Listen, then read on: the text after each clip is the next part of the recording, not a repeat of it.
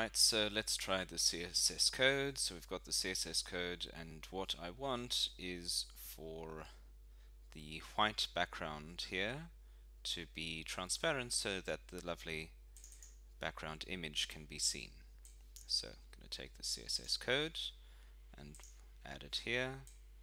So copy, paste. Let's see what effect it has.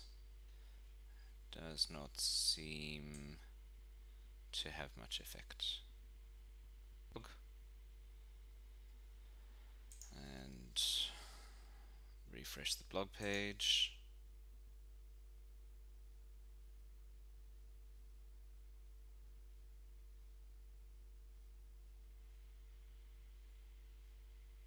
Okay.